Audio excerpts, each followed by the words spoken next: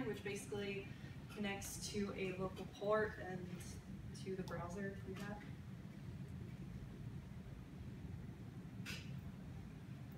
So basically it's going to be a server essentially, and the way to connect to it is to copy this into a browser.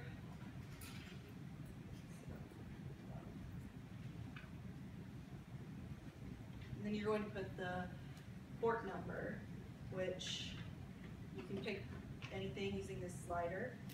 And then you put in the server name. And then you press connect server, and it's going to be connecting. And it'll give us a little notification down here.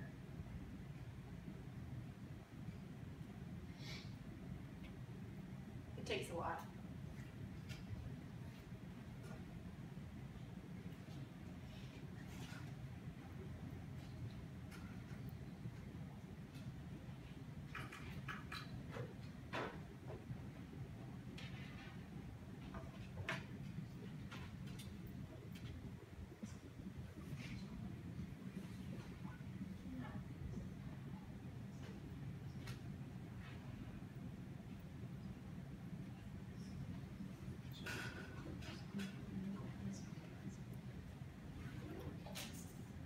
Okay, server's connected.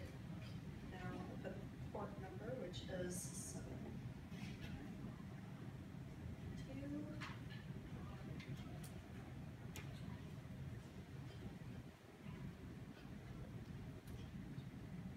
And it pulls up the server as a message. And now we can send a message to the server. And I'm just going to say test, message, new message is sent. So I refresh the page, and this is a test.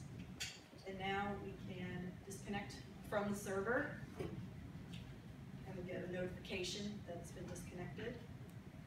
Refresh, and it is no longer there. It has been disconnected. And that's it. Good.